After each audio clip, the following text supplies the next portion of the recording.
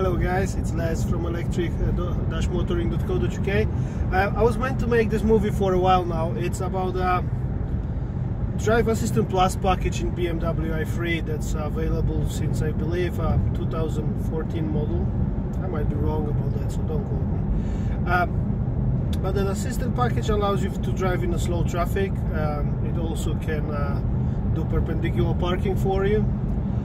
But I just wanted to show you how it works. It's just so you know what you're buying into, if that's what you're interested in. The vehicles that do have that option would have additional button here that enables it.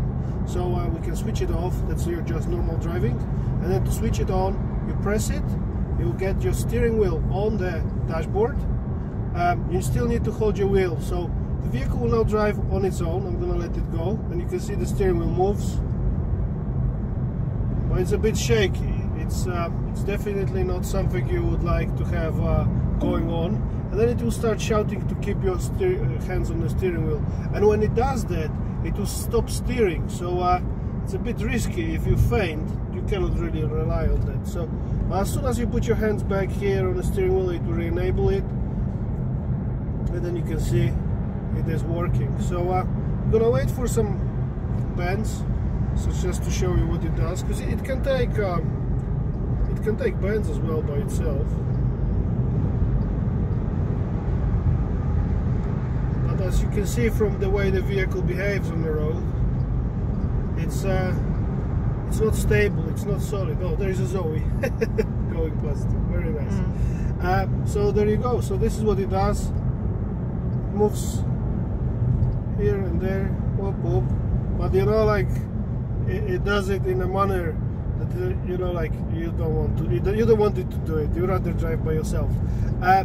If it's up to 30 miles an hour, it's normally quite okay, because with slower speeds you don't feel that shaking so much. But it's still not ideal. It doesn't keep in a middle lane like a Hyundai Kona did, or like the Audi e-tron, or obviously Teslas. They do have that mastered. You know, and also what you need with this vehicle, you always need a lead car in front of you. It cannot just do it by its own. So you will need to chase someone, like some other slow driver who goes slow enough for this to be engaged. Now, this system on this vehicle allows up to 62 miles an hour. That's what it has been set up to. I think in most other models it's up to 30. So, but that's what it does. So you need the vehicle you follow. And you really need to be, you know, on the ball here, keeping your eyes on the road and seeing what the car does. BMW i3 in itself, I don't think it's the most stable car on like really high speeds, 70, 80s. The narrow tires, they make it feel. So, you know, I would not recommend driving above speed limits on motorways. But up to those speeds, it's really good car. So now it can just do it by itself. The steering wheel. You can also change the distance. By changing the distance, you press one here and you can see the distance.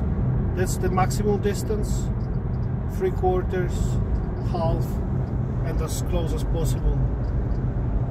And so now it will just try to get close to the vehicle in front, so you can see it's speeding up a little bit. And then it's now asking me to take, and now it's telling me keep hands on the wheel. There is no penalty like in the Teslas. If you don't keep your hands on the wheel, the Teslas will tell you eventually, now you're gonna have to drive by yourself until we stop again, because you know you'll be naughty. Now this car doesn't do that. It just, you hold the steering wheel again, it enables that. But obviously that is nowhere near the Tesla system. You need the car you chase, and it's really wobbly. But it does exist. So if this is something you would like to, you know, have maybe more like a quirk of the vehicle, then yeah, it works. So there you go. That's a Drive Assistant Plus package in BMW i3.